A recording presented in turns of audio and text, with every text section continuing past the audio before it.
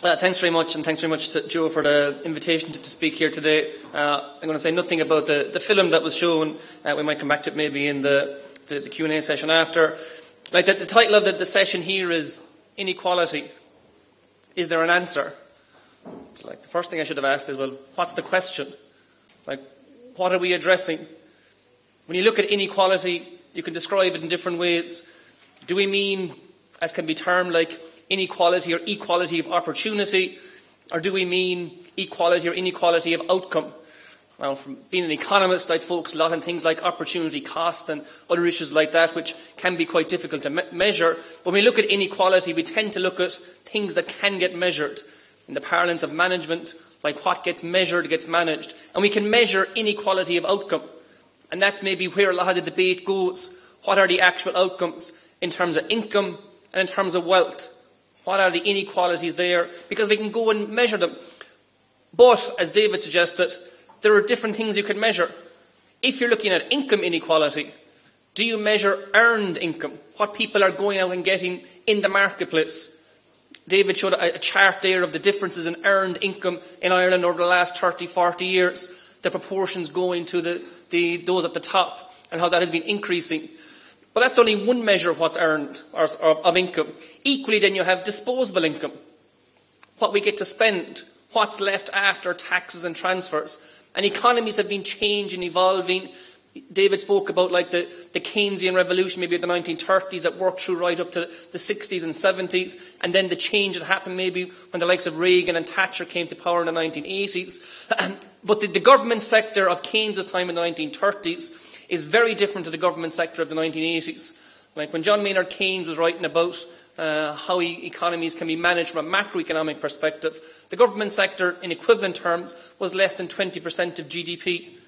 In Ireland, we're still relatively low, but we're up now to about 40% in terms of government expenditure, and most EU countries are around 50%. So the impact of the government sector has increased. So it's very hard to disentangle effects and say, well, what caused one thing to go up or one thing to go down? So when it comes to earned income and disposable income, we have differences there.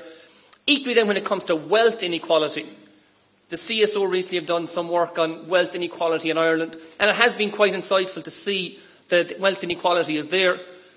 But actually, an economy needs wealth inequality. There should be wealth inequality.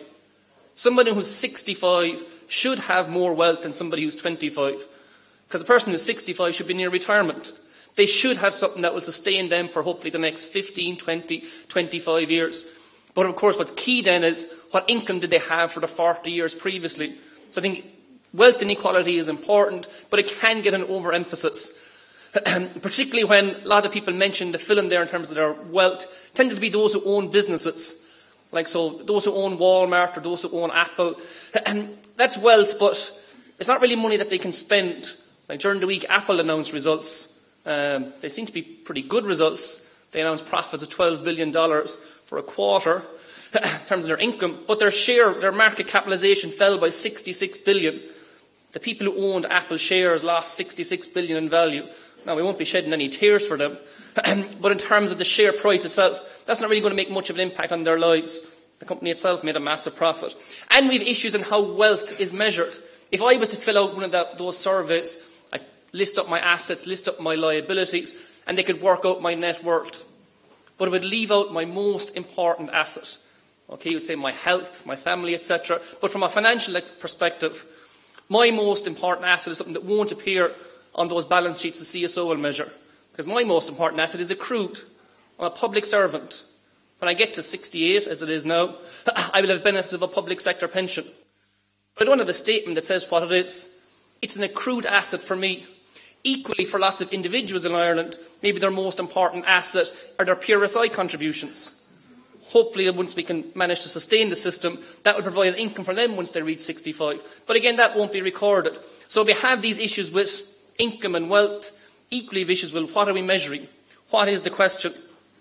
If we look at just at an Irish perspective, when it comes to disposable income spending, Ireland isn't unusually unequal. As David suggested, we're somewhere towards the middle, using a thing called the Gini coefficient. If everything is distributed equally, the Gini coefficient measures the difference between perfect equality and actuality. And if everything is distributed equally, the Gini coefficient is 0. There is no difference between equality and what we have. If there's perfect inequality, if one person has everything, the Gini coefficient is 1. So it gives us a range. And Ireland's Gini coefficient is about 0.3. Now, in the numbers, David said it was 30. For some reason, people like multiplying things by 100, so the Gini coefficient is 30. But technically, in how it's measured, it's an area, so it can't be greater than 1. It's 0.3. So Ireland isn't unusually unequal when it comes to disposable income. And we know from studies now the benefits of reducing disposable income inequality. Countries, particularly richer and developed countries, that reduce their disposable income inequality perform better. They have greater economic growth, greater income, there's greater benefits. But one key issue that those OECD studies address is what's happened to income inequality in countries. And these studies looked at income inequality from the 1980s up to the present day.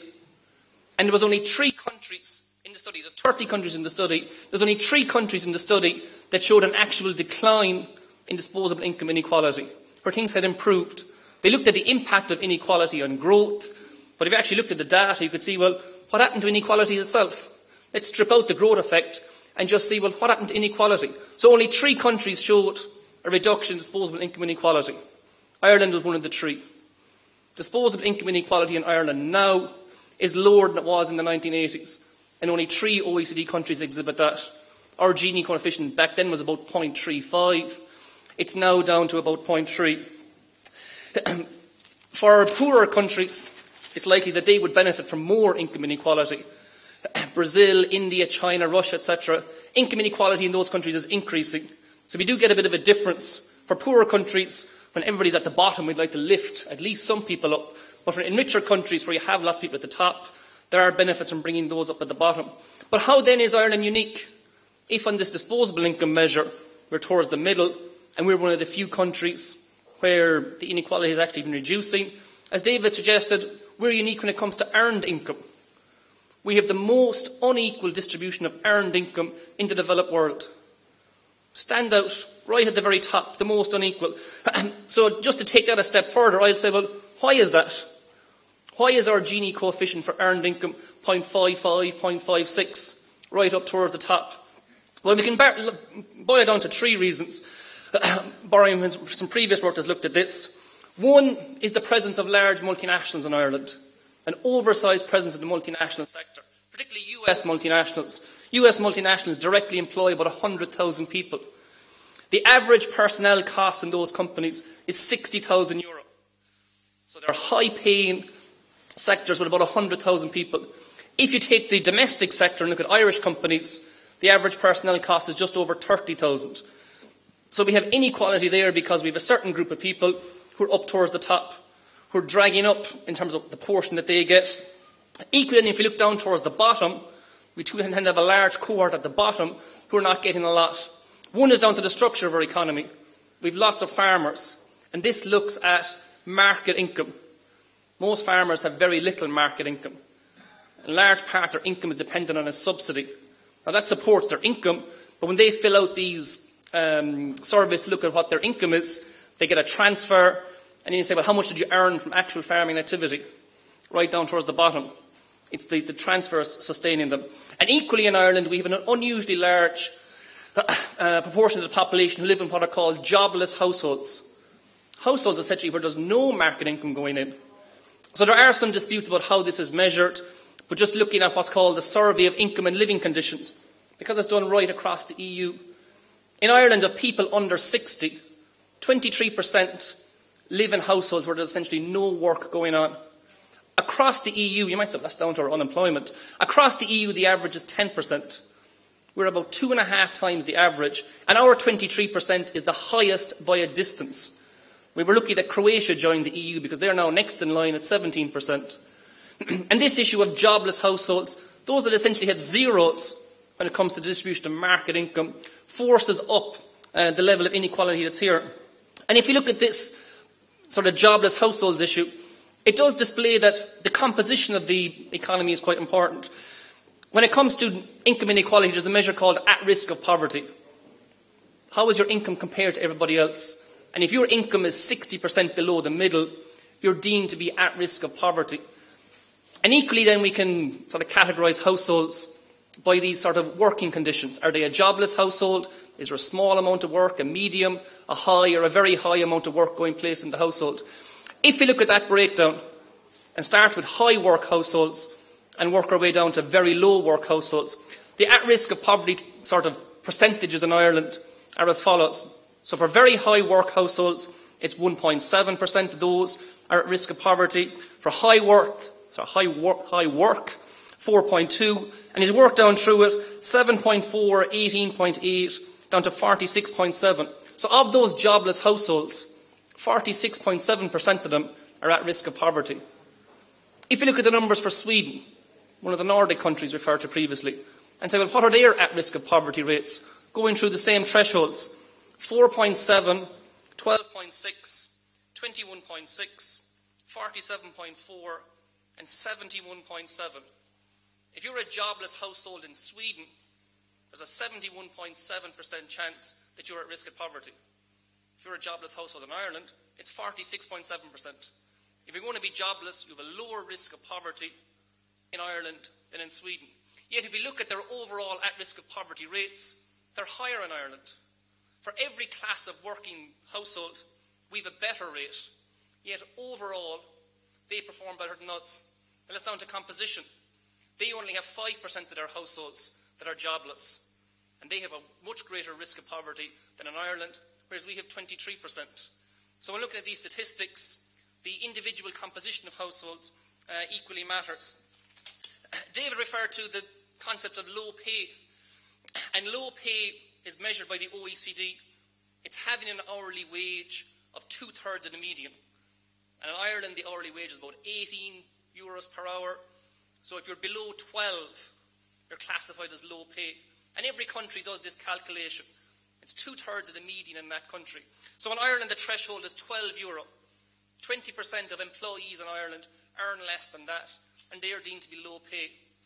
If you look across the EU and say, well, what are the thresholds in the other countries? In Sweden, which I just mentioned, the threshold is €9.84, 18% below Ireland. In Germany, it's €9.83, equally 18% below Ireland. In France, it's €9, below the proposed level of the minimum wage in Ireland. So what they deem to be low pay could pretty quickly be illegal in Ireland. And in UK, the threshold is €8.57, 29% below us.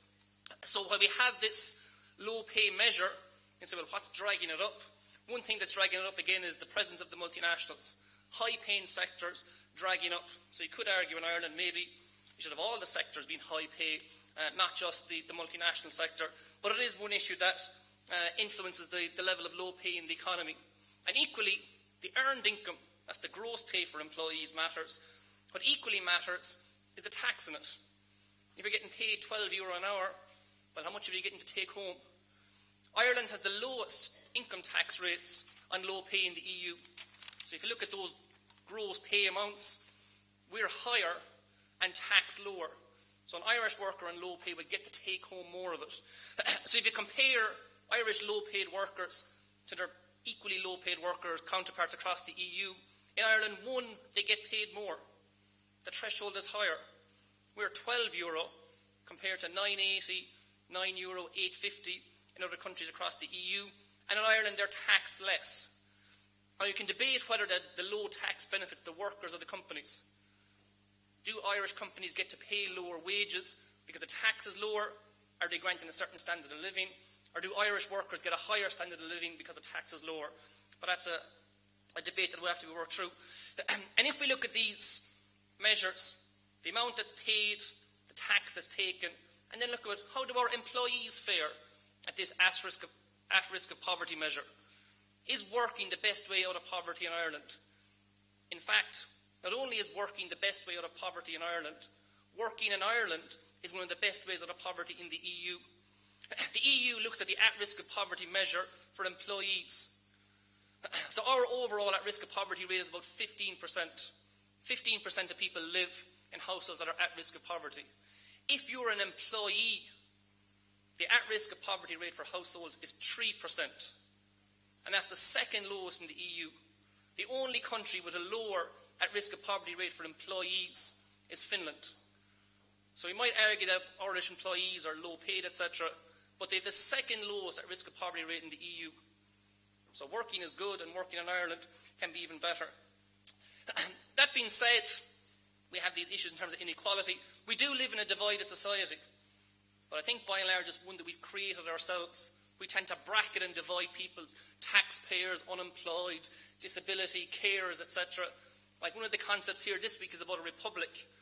And one idea of republic should be treating people equally. I think by and large we should try to move away from this targeted system where they have a government giving goodies to everybody. Everybody gains from the government in Ireland, but we should do it equally. We shouldn't have tax credits, we shouldn't have payments to certain groups. Give whatever you're giving, give it to everybody and recoup it then through the tax system. If you give me an extra 10 grand, say my income shouldn't go below that, tax me 10 grand more, so I'm not better off. If somebody has an income of 0, give them 10 grand and give it to everybody. Instead of having all these groups arriving in looking for their piece of the pie and the government trying to treat everybody equally. Just treat them equally. We're all in this together. Thanks very much.